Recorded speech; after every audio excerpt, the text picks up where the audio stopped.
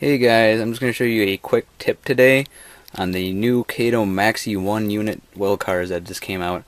The tip is that the car letter D, which is a very center car, has two permanent trucks. So unlike the Kato Maxi 4s where the permanent truck is on the back car over here, it is on the very center car, so that means you attach from both sides.